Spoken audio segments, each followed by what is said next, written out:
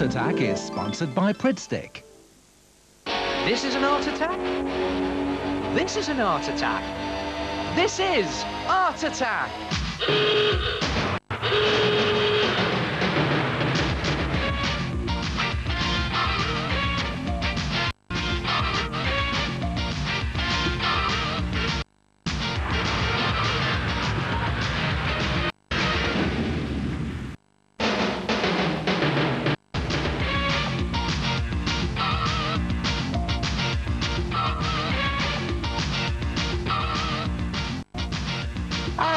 Hello there. Hey, do you know what date it is, or are you like me, always forgetting the date? What you need is one of these. No, it's not a watch, it's a watch calendar. It doesn't tell the time, it tells the date. Look at this. You've got the 12th of the 1st, that's the 12th of January, or if I change it, you go to the 18th of the 2nd, that's the 18th of February, or what about the 22nd of the 3rd, the 22nd of March. Cut the side from a cardboard box and take a small plate, not a big dinner plate, but a side plate size plate, and just draw around it onto the cardboard like that, and then mark the centre point there. Now, you can measure it accurately, or you can use compasses to measure it. Very important that you get it accurately. Cut that circle out so that you have a cardboard circle, and then just pop a pen or a pencil through the middle there, just to create a hole in the middle, and that will be your watch face. Now, for your watch strap, cut the front and the back off a cereal box and just place them either side of your watch face like that, and draw a strap that's slightly narrower than your watch face. Go all the way across one piece like that, and then all the way across the other piece, but this one, just give it a nice pointed end like you get on a real watch strap.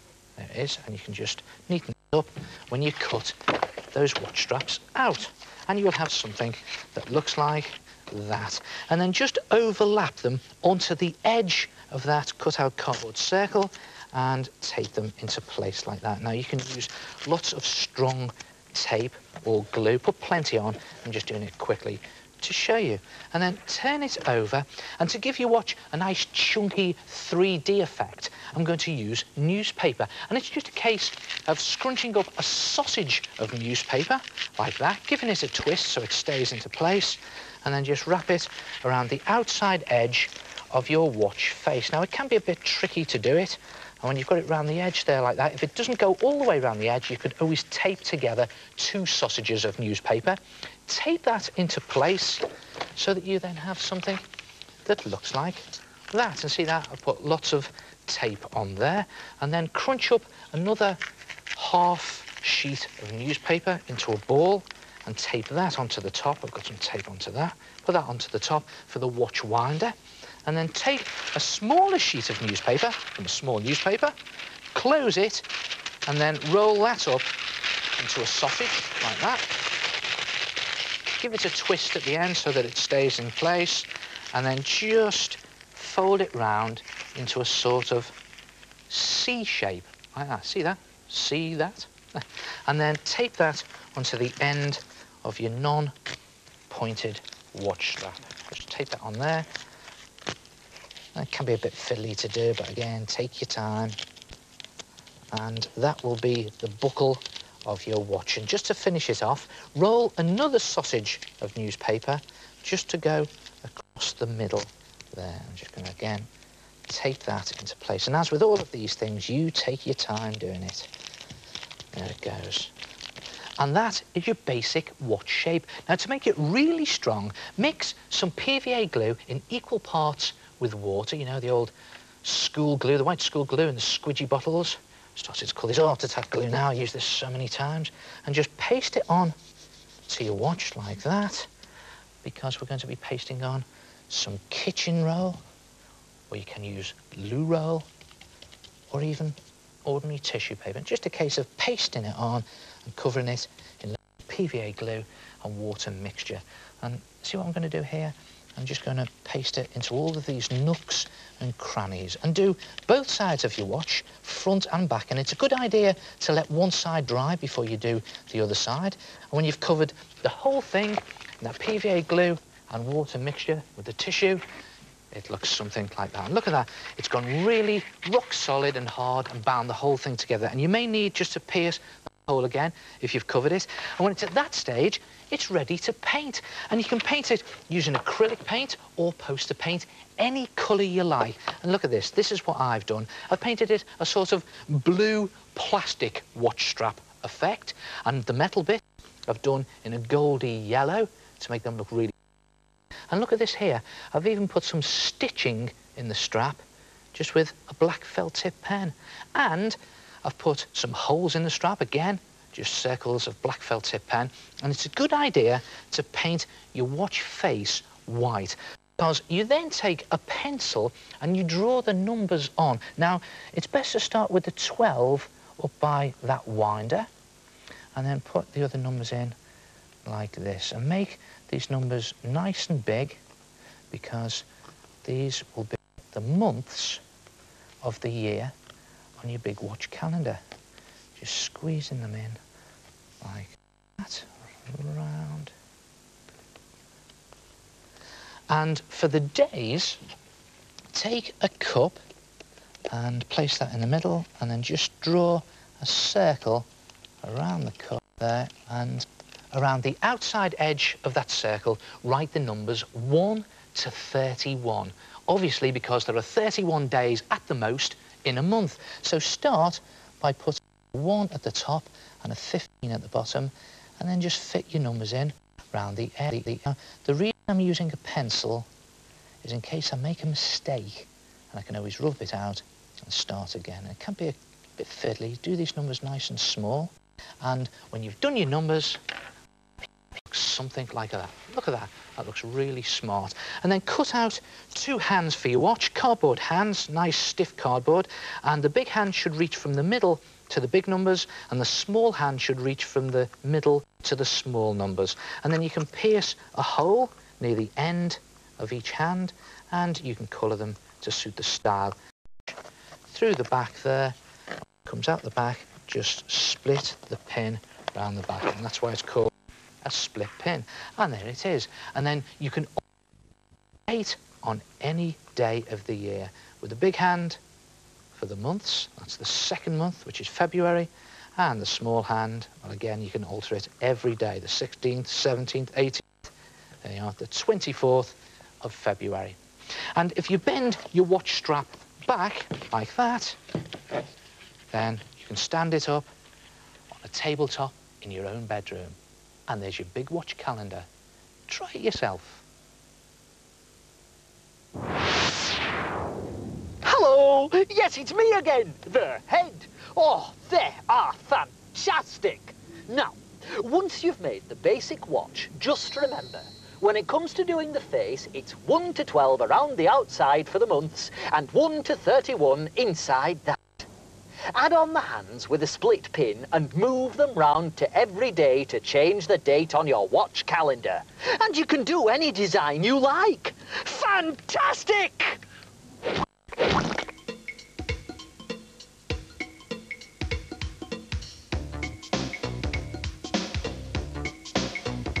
Yeah, there we go. A big art attack.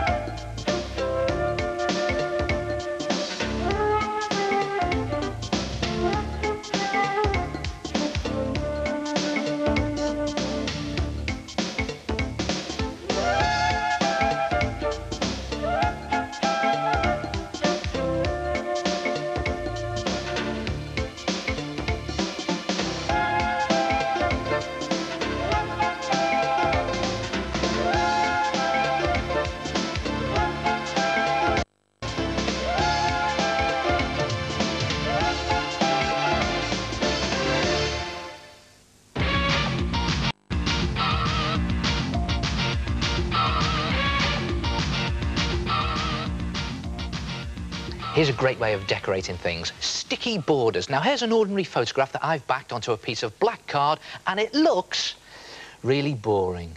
So what I'm going to do is I'm going to take a pencil. Now, I'm going to use a white pencil here so you can see it on this black paper, and draw an L shape in the bottom corner of the card, like that, with a squiggly curve or two, or maybe even three, just in the middle of the L, like that. And then, again, come to this side, and another 2 or 3 squiggly curves. Now, it doesn't have to be perfect, and it doesn't have to be very neat. If we go up to the top here, draw this time an upside down L shape that's also back to front, and again some squiggly curves, and just finish it off in this top corner by doing an upside down L shape with yet another 3 squiggly curves. You can do as many as you want, really. Then take some PVA glue in the white squidgy bottles, but you have to make sure that your squidgy bottle has got a nozzle on it. You need one of these bottles with a nozzle. And then guess what I'm going to do? Yeah, you've got it. I'm going to squeeze the glue out along those lines that I've just drawn. Just squeeze it out onto the card along the lines.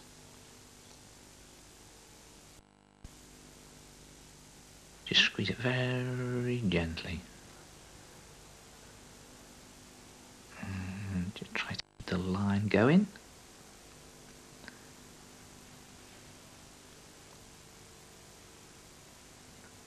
One more there.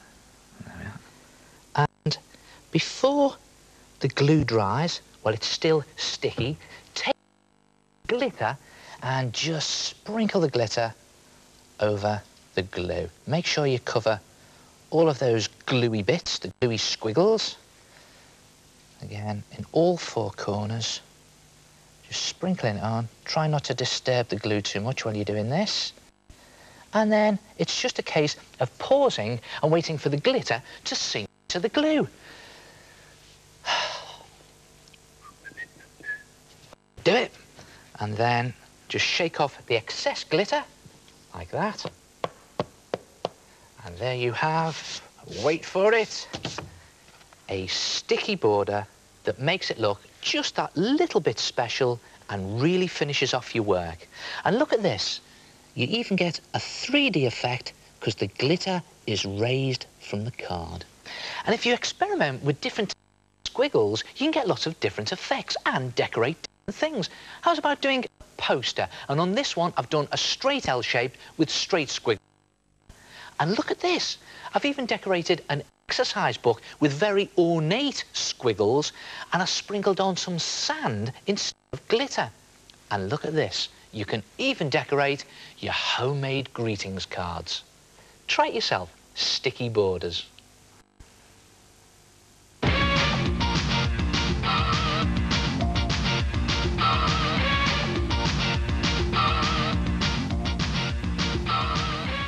Hi, I'm Fiona. And I'm Luce. We got some black sugar paper and split it in 2. On one side we used hot colours like oranges and reds, and on the other, cold colours like greens and blues. Hi, my name's Jessica. I face using hot colours like reds and oranges on one side and cold colours like greens and blues on the other. Fantastic art attack, and what brilliant faces. But hold on, what's all this about warm and cold colours, I hear you say?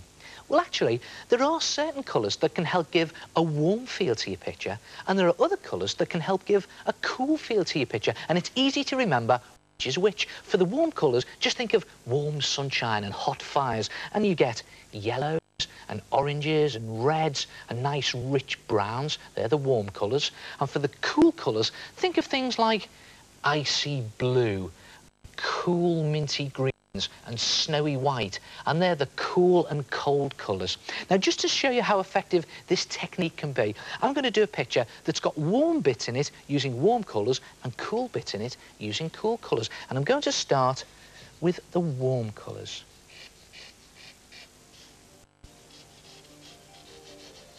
Nice bit of warm yellow here.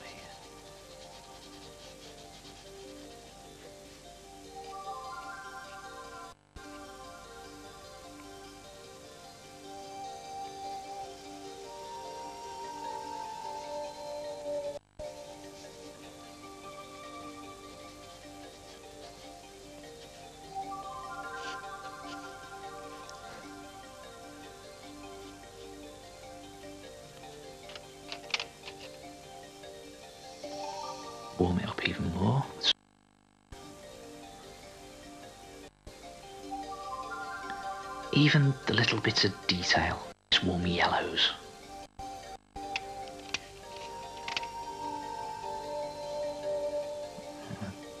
Red.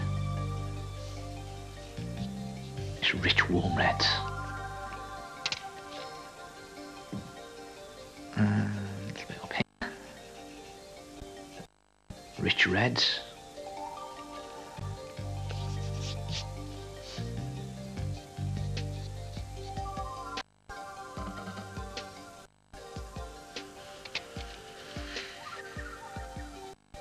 Look at these nice ruby reds.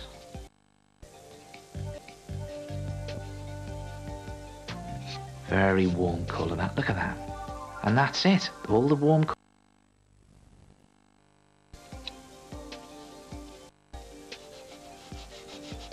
Snowy white.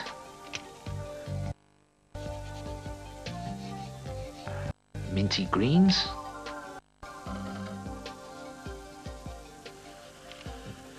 What about some icy blue? Look at that. Cool. Freezing.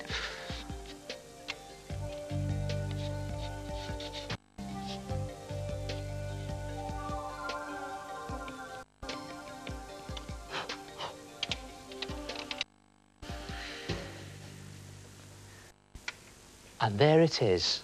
The cool colours really do make parts of your picture feel very cool, and warm colours make parts of your picture feel very warm. Try it yourself, warm colours, and I'll see you next time. Ta-ra!